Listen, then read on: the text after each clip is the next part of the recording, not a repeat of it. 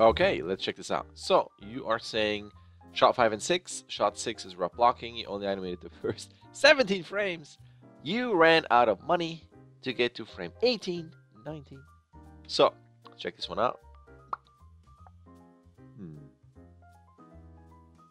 Let's see here.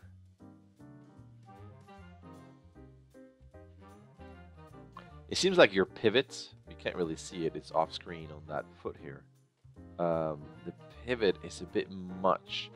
Feeling, you know, like if you have your foot and you're pivoting off of here, let's say, and you rotate, you know, like the foot would be here, it pivots off the toes, but then your leg is here. So there's a lot of leg movement. And what happens here is that you start with your leg here, and then you end here. So that is a lot of leg movement because you're probably pivoting off the toes. But the thing is, it looks like the leg is just sliding around.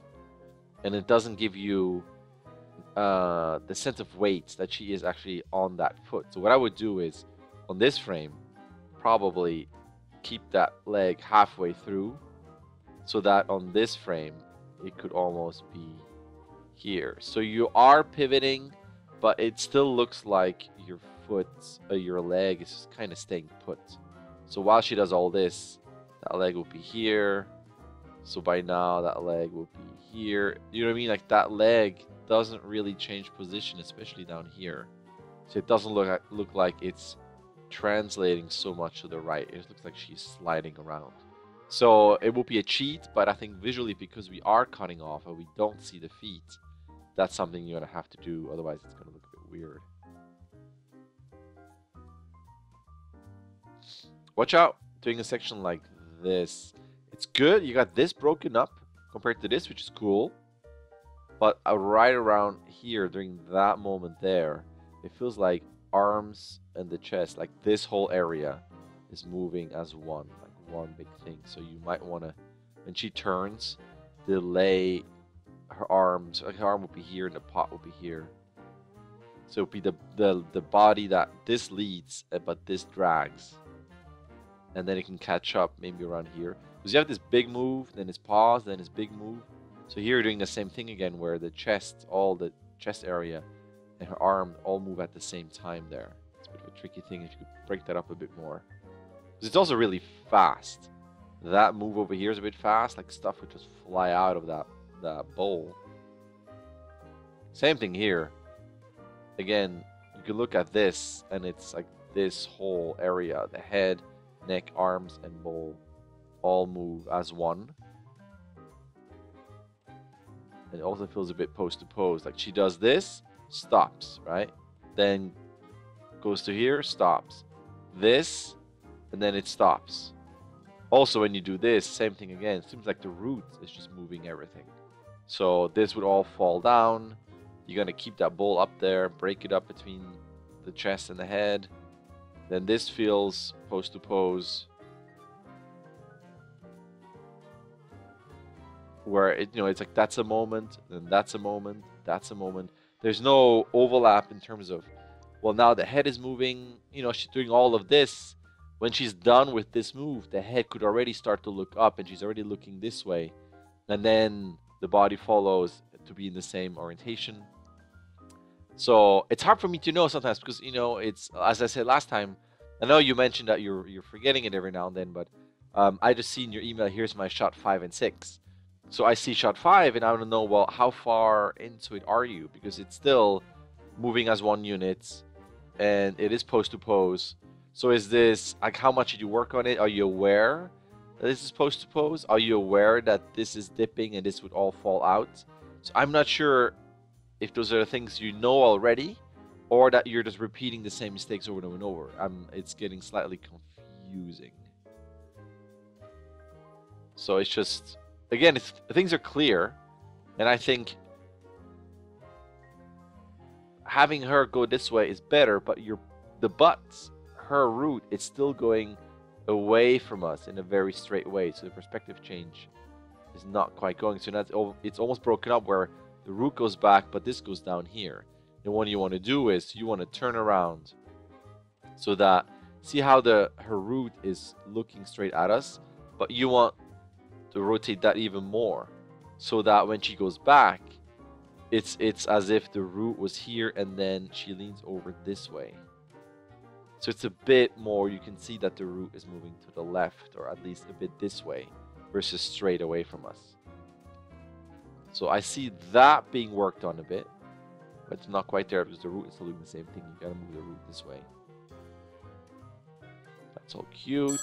That works, like how she brings it down. I like how her arm goes around, and that's nicely done how it goes along the surface, which is cool. But don't forget, doing stuff like this, you know, where's she gonna look? Eye blinks, eye darts. I'm not sure if she, again, looks like just a dead robot. Like here she comes alive. Here she's actually looking. Cute though, that's cool. It's a good reaction. Just watch out when she does this and she starts moving her head over. It's good that you have the rest be involved. The problem is that the chest and the head kind of move at the same time and then kind of stop at the same time. So again, you gotta break up all these sections and they all move separately at a different time. And the thing, like the way to figure that out is also to act it out and shoot reference. So I don't know if you're just animating it or if you are looking at reference or not. If you are acting it out and you look at what the body does, and during a move like this, you probably blink as well.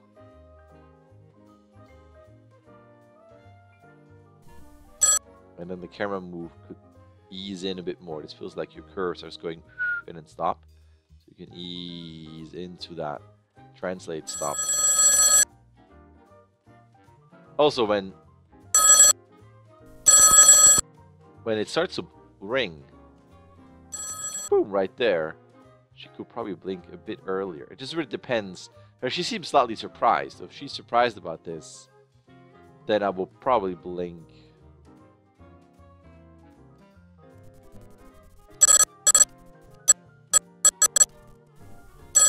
Oh, no, it's not too bad. Sorry, for some reason, my audio was slipped. Okay, I know, that's better. Strange. Okay, no, you're good. You're good, you're good. Yeah, so think about those breakups and all that stuff for body mechanics. And then here is your 17 frame animated shot. All right, she's looking. I mean, there's really not much I can say. Except that here, your arm move, that arm and the head, they come down kind of at the same time. Right there. So this seems really twin here, movement-wise. And I'm not sure if you need all that head move. It's like maybe on the way up here, she would then kind of have the biggest head move. But then here, it's all about her hands. It just feels weirdly, again, connected and parented where these two things come down. And then watch intersections. You gotta look at, well, how is she going to pick this up and get to her ear? Because it's gonna intersect. And then it's gonna be all about eyes, eye darts, eyebrows, thinking. And then same thing here. How are you gonna put this down? She's gonna have to really lift that arm up to get this to not to go through. So maybe what you want to do is bring this phone over here, right? And she's still here, and then she can just grab it and pull the phone towards her, so that when she's in a pose like this whole thing is here, right? That's the phone. Then she can be here and it's all fine, and then she can just put the phone back here. Compositionally, I think it would be better. It would feel more balanced, and it wouldn't be all so crowded through here. The silhouette would be better because that is not overlapping. See, and then when she's down here, again, the phone thing would be here. So then it's nicely balanced, and you can just go put it down there. Alrighty, that is it. Thank you. All right. There's an email. You can sign up. You can start whenever you want. You can submit whenever you want. You get 16 submissions. Either way, a like and subscribe would be awesome. All right. Thank you.